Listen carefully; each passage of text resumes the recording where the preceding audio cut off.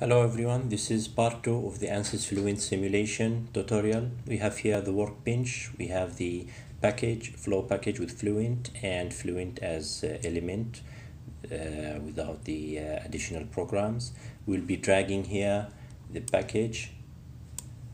The package will include the geometry program, the meshing program, and the Fluent software. Okay, first we will be renaming it to LPG burner. We'll be simulating using species transport model. Okay, now we click on the first program, the geometry. It will open in separate window. Here we can create our own geometry, but we will be importing a ready geometry we did last time in part 1 using SolidWorks native geometry parasolid.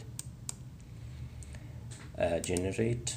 Okay, we can see here it is a solid, so we have to rename first to fluid, then we change in the setting also to fluid. Generate. Okay, now we go back to the main window, the workbench.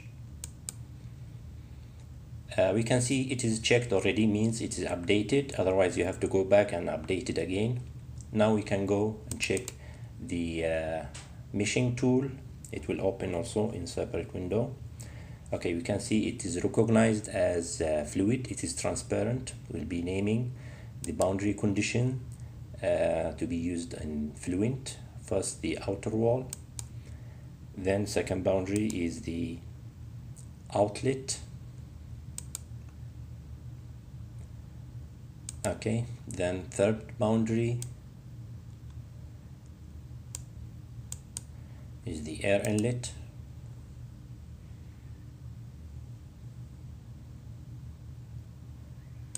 And finally, you have to zoom in a bit. It's quite small area. This is the fuel inlet. Zoom further. Okay. Now if you click here, you can find many layers down. You can choose different layers for different places. Okay, so this is the fuel inlet. Okay, now we can check our name selection and make sure that we don't have any mistake. For example, this is the fuel inlet in red color. Now the meshing, we can see here so many default options.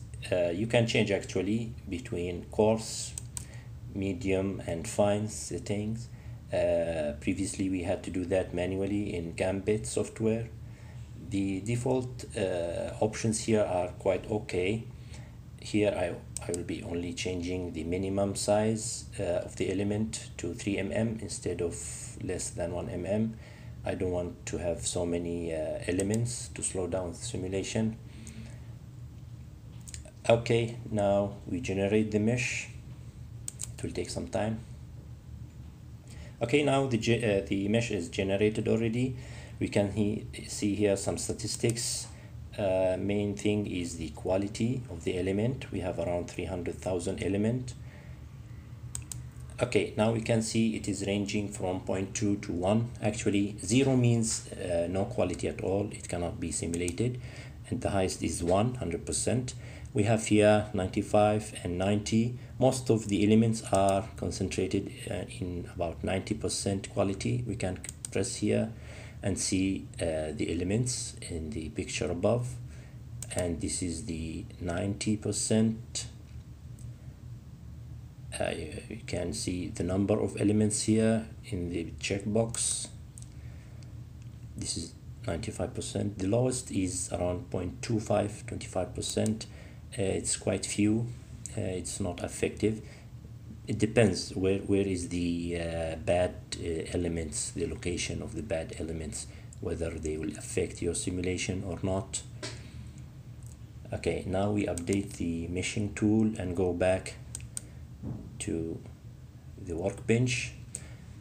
Okay, stay tuned for part 3. We will be using simulation with Fluent for species transport. Thank you.